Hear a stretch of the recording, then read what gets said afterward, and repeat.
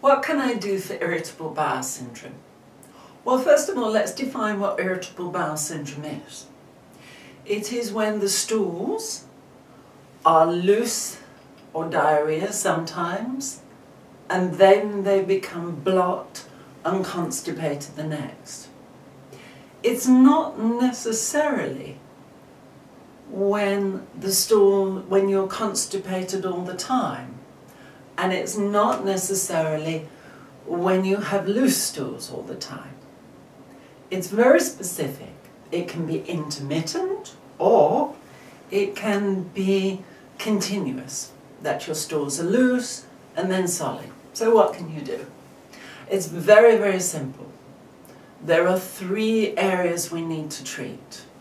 The first one is we need to clean the bowel and kill the existing bad bacteria in the bowel.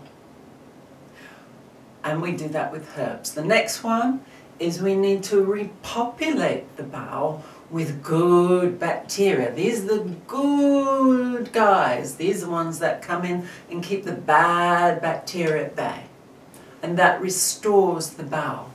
Secondly, diet. Diet is the key to everything in life. Diet is what allows you to have natural, good health. And the third part of the treatment is mental. It's mindful. It's using the brain to control the body neurologically.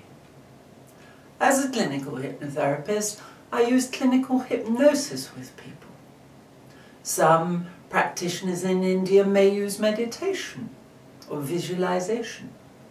But certainly it needs to be the 3 ways of treating irritable bowel syndrome. Kill the unwanted bacteria, restore with the good bacteria, use of herbs, nutritional approach, and mental emotion approach.